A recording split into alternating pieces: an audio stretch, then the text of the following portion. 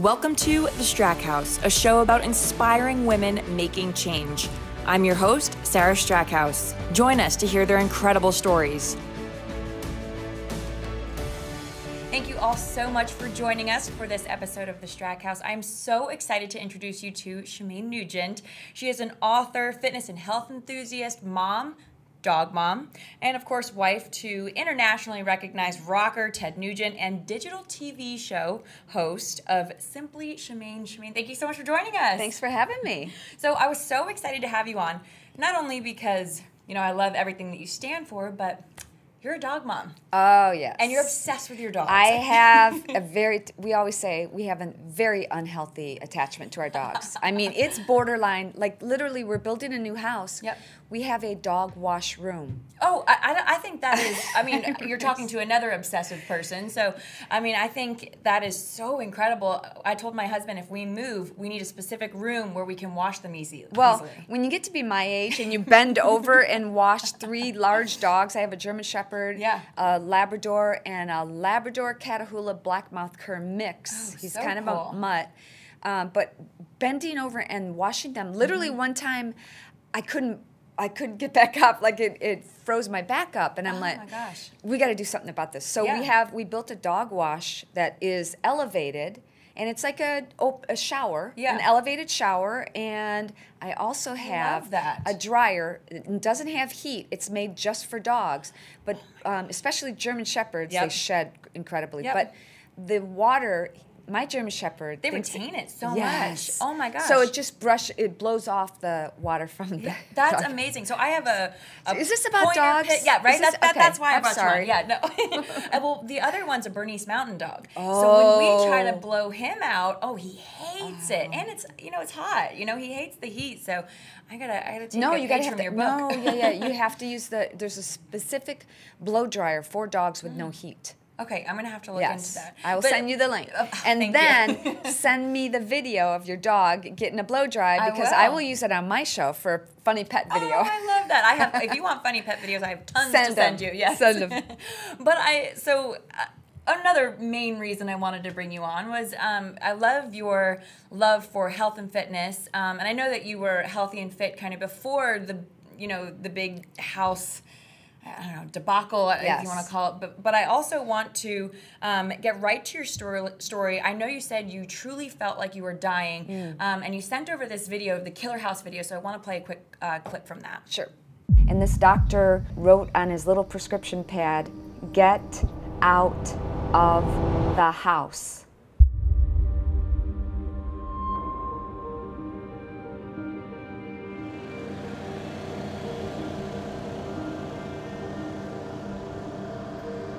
Well, almost 15 years ago, Shemane Nugent and her husband Ted were living the good life, enjoying each other in this home featured on the very popular show MTV Cribs. But what they did not know is that their home was killing them. So every time I watch that, I get chills. I get teary-eyed every time I see it. Every time we talk about it, like, I should have been an actress, because I can cry on a dime. If all you have to do is show me that, because it destroyed my life, and it sent me on a rocket-propelled, I think, activity to just share this experience that I had with so many others, because if it could happen to us, it could happen to a lot of other people. So tell people what was happening, what you eventually found in the house, and kind of, I know you talk about the fact that no one could diagnose really what was wrong. Right. So this was back in I started getting sick around the year 2000. 2001, 2002, I had the house tested 3 different times for mold. And back then, nobody knew about mold. Nobody was talking about it. People thought, you're fine, suck it up. I went to dozens of different doctors. I was popping migraine medication like it was M&Ms, and I love M&Ms. But that was not good. And I was just sick all the time. I couldn't sleep. I had constant headaches. And I was a group fitness instructor. I was once named Detroit's most physical female. Wow. And I loved teaching, but what happened is about 10 minutes into my class, I found out that it felt like an elephant was sitting on my chest. I couldn't get enough air. And I kept going to different doctors who said, you're stressed. They kept making excuses. Yeah. But what happens, Sarah, is that when you don't feel good on the inside, nobody can see it. It's not like you broke an arm or you've got, burns or bruises or anything like that, but you know that something is wrong. Yeah. So I became my own investigative sleuth because nobody could help me. Right. And that's how I discovered so much about toxic mold. And we never saw anything in our home. It was basically the builder installed the flashing wrong, and it was raining between the walls. Wow. For years. So I was in the home the most. Yeah. My husband was on tour a lot. My son was at school, so I got the sickest. I was Right. diagnosed with having pre-emphysema, and I don't smoke. Yeah. And I also had 4 different types of mold in my bloodstream. Wow. Oh my gosh. So did you actually eventually find the toxic mold, or how did that happen? We did, but again, they didn't know what they were doing. Right. So we had different testing companies come in. Finally, we had a guy who had heard about what was happening to us and sent us to a toxicologist. So you have to determine what the problem is. Right. And where the source is. So once we did that, we found out the problem within our bodies. Ted and I both had 4 different types of mold in our bloodstream. That's crazy. Our son Rocco had severe asthma, and he was on breathing treatments and had been for years. So all of this added up. And again, it wasn't enough to say, okay, people who have asthma, just take your breathing treatment and you'll be fine. Right. Well, why should you have to do that in the first place? Right. The human body, number one, has a natural defense mechanism to be healthy, and it wants to get healthy. But I would encourage you and all your listeners to, if you think there's a problem, there probably is one. Yeah, get it checked out. Yep. And now you've dedicated your life when you talk to people to spreading the word about staying healthy, fit. What does that entail besides just making sure that your body feels right in those kinds of ways? Well, we're always coming up against some new toxin in the air, soil, and water. And for me, it becomes a constant battle. I'm constantly trying to keep my head above water. Whereas once you get sick enough, like I had pre-emphysema, I couldn't walk up a flight of stairs if my life depended on it. And I had to do everything I could do to stay healthy and become healthy using functional medicine, or what some people had referred to before as alternative remedies, like infrared sauna, vitamin IV, oxygen, and change my diet. Yeah. Now, you notice I like Fritos. Yes, I do. Yes, I do know that. We had a wine tasting with Fritos yesterday. It was amazing. It was so much fun. I feel like, life is meant to be worth living. So for me, I'm on the 80-20 diet, so to speak. 80 or 90% of what I do, I work out 5 days a week minimum. And it's not like I'm running a marathon. Yeah. I have to move my body because the older I get especially, you feel more joint aches and pains, and I actually have scoliosis a little bit. Yeah. So I have to, there's, especially as we get older, we've got to be careful of our joints.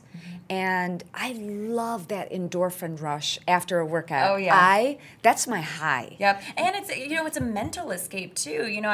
Obviously the physical benefits are great, but it's so that adrenaline rush and just spending whatever it is, 30 minutes, an hour, hour and a half, whatever time you take.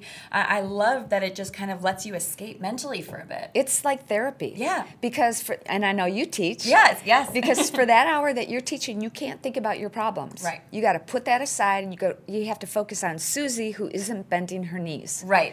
And it's great because you've seen the guest that I had on, Joey Jones, Yes. who lost both of his legs.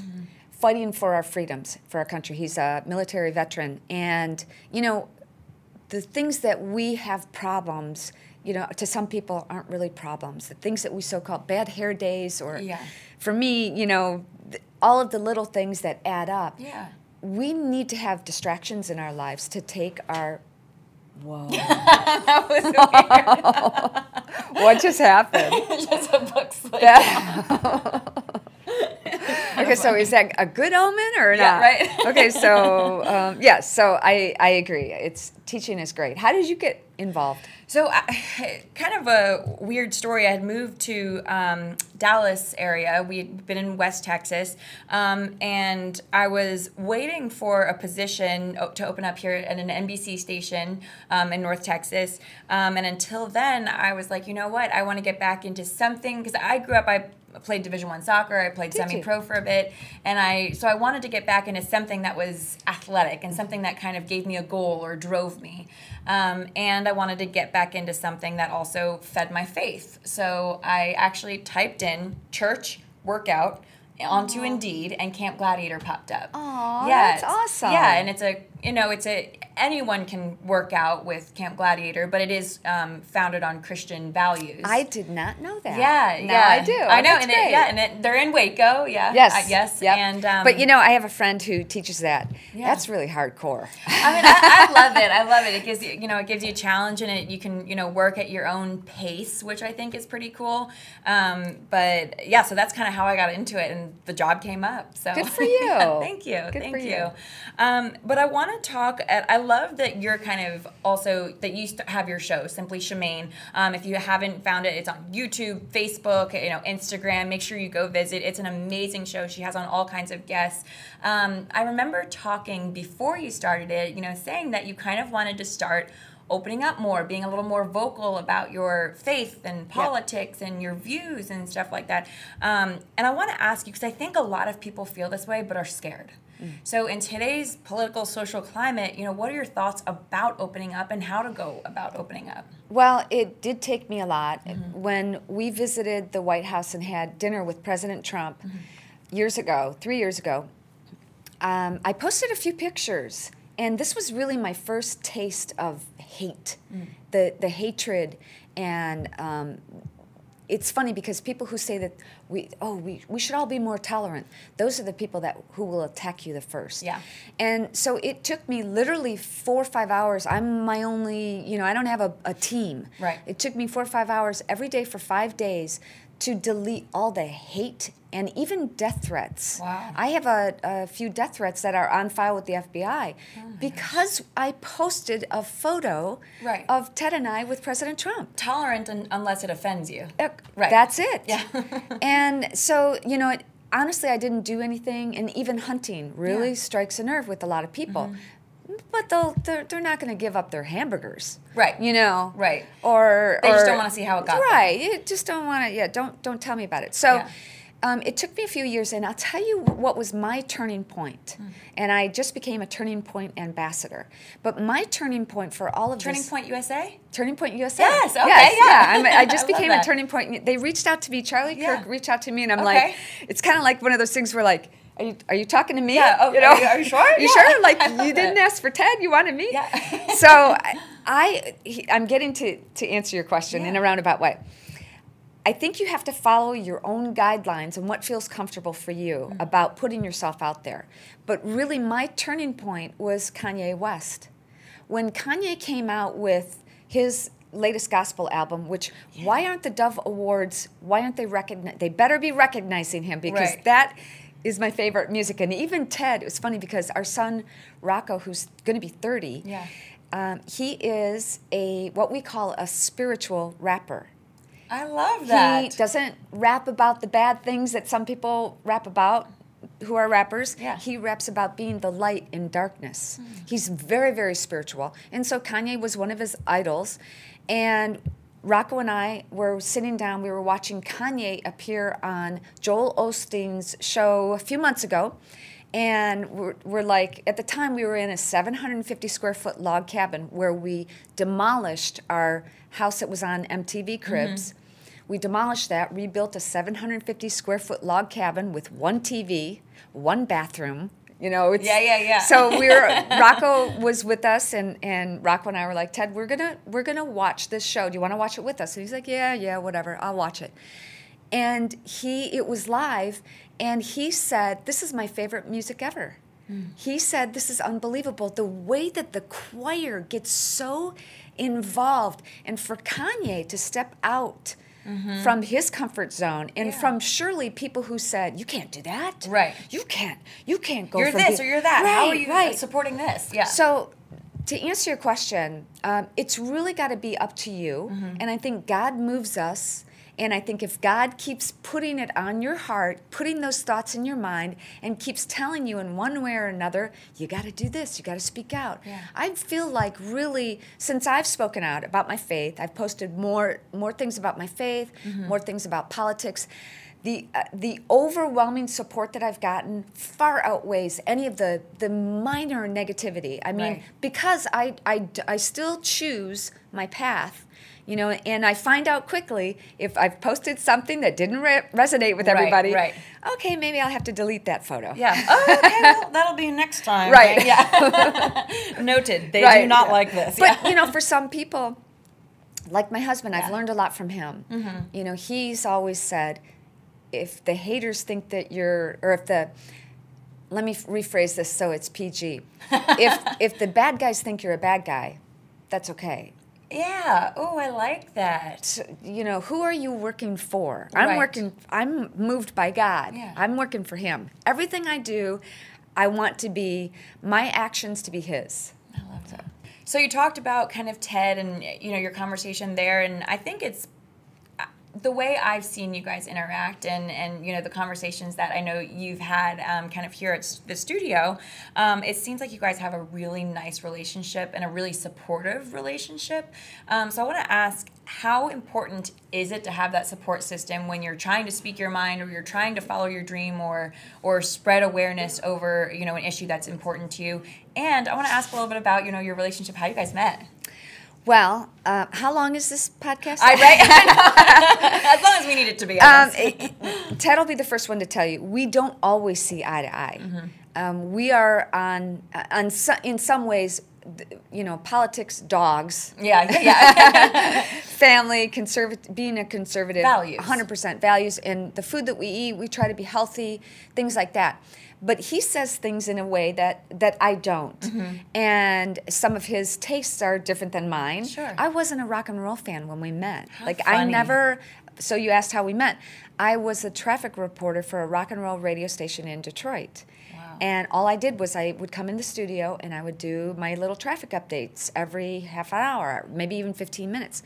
And Ted came in and filled in for the morning crew for a whole week. Wow. I knew nothing about him. I couldn't have told you one song that he did.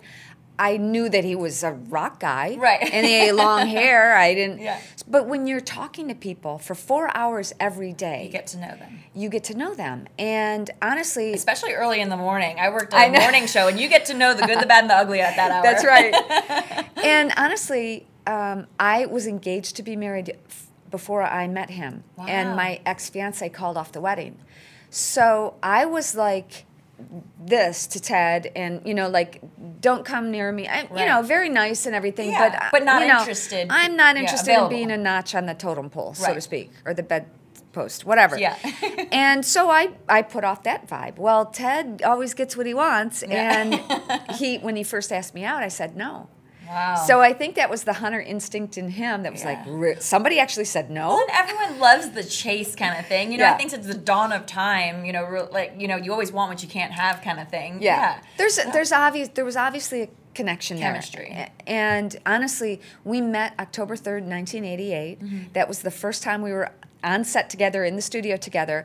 Mitch Albom, New York Times bestselling author, and he's also a radio show host, nationally syndicated. We work side by side as well. Yeah. He was doing the news or the sports updates. Right. So Mitch and I were. He was so professional, just typing away the whole time. And actually, there's a video or audio tape, not video, but audio tape of Mitch playing the keyboards and Ted playing guitar. How fun. They were jamming together. So that's how we met. Our first date was officially November 7th, 1988. We got engaged at our radio station Christmas party, and we got married a month later.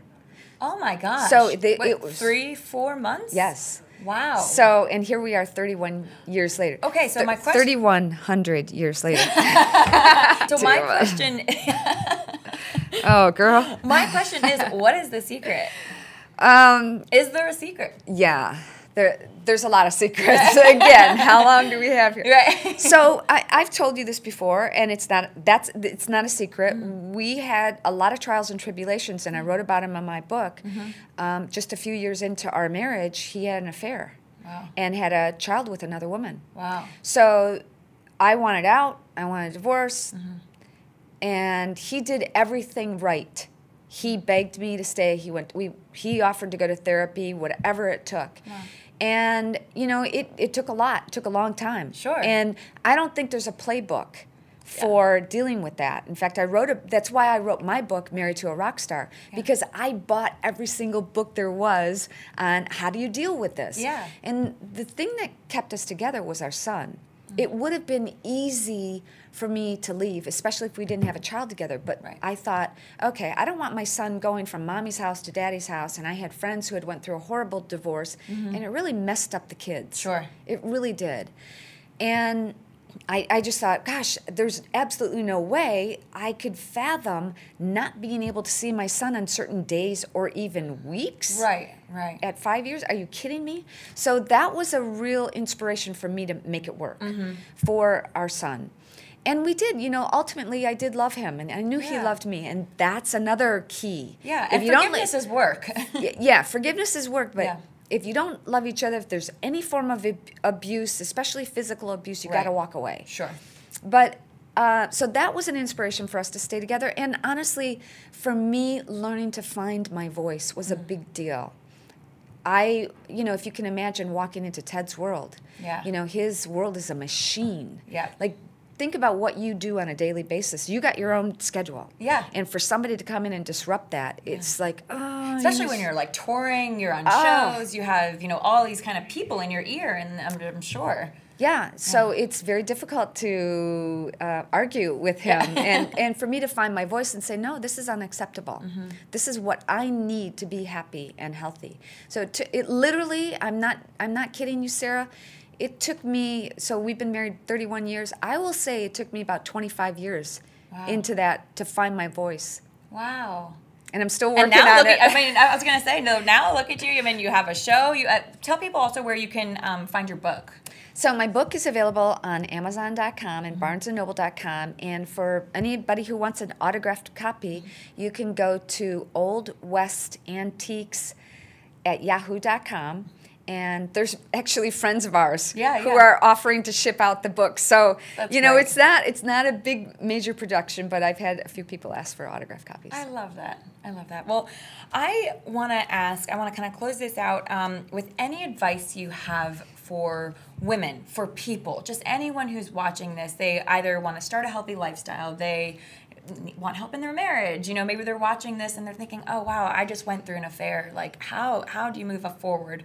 Or just speaking out in today's, like I said, political and social climate, you know, what advice do you have for people? I put together a women's empowerment program, and it's online, and it comes out every half a year, every 6 months, or every 4 months, because of that reason, because I know what it's like not to be healthy. I was 30 pounds heavier than I am now when I was in high school and in college. And I was sick and almost died from toxic mold exposure. Being healthy is a lot better. I know what it's like to be unhappy with losing, you know, my relationship and going through all of that. So I put together this women's empowerment program, and I talk about all of that in detail. But basically, it's never too late, Sarah. It's never too late to start. You have to want. It's like having an addiction. You know, there's always going to be those people who see life as, you know, they're always negative. Yeah. Everything's negative. And then you'll have all those people who, this is a great day. Don't you love the rain? It's perfect. I love the rain. You know, so you can't change people. You have to want to change. That's number one. And then one of the things that I do in my women's empowerment program is I have people write out and get honest with themselves. What do you really want? Because you can talk about, I want to start a podcast. I want to lose 20 pounds. I want to do whatever it is. But guess what, girlfriend? You got to actually do it. I got to go listen to that. That sounds amazing. You got to you got to take the steps. Where can people find that program? All the information, right off the top of my head, I don't know. But all of the information is on my website, which is ShemaneNugent.rocks. Perfect. And I'm always on Instagram and Facebook, but ShemaneNugent.rocks. I post the information there. I love that. That's perfect. Now, I Thank you. have one final question for you, and I kind of ask this to everyone. It's a little weird, so if you need a second to think about it, yeah. If I knew you better, what would I ask you?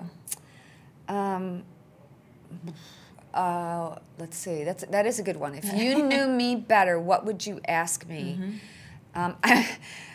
The first things that come up, but we've already talked about, are dogs. Yep. How's your dogs? You know, tell me about Happy. How are your you know, puppies? Yeah. Because my dog Sadie she's only 5. She's got hip dysplasia and Wobbler's disease, and Coco has elbow dysplasia, and she's only 2.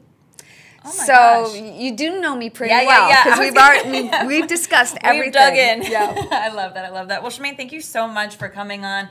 ShemaneNugent.rocks. I really appreciate you coming in and kind of chatting with everyone. So, well, thank you for having me. I appreciate it. course. Anytime I'm here. Perfect. Awesome. Thank you. Thank you all so much for joining us. Don't forget to like, share, and subscribe to the Strackhouse on Facebook, YouTube, Instagram, LinkedIn, all of your audio streaming services. And of course, we'll see you next week. If you'd like to nominate an inspiring woman, email me at sarahstrackhouse@gmail.com. Thanks for joining. We'll see you next time.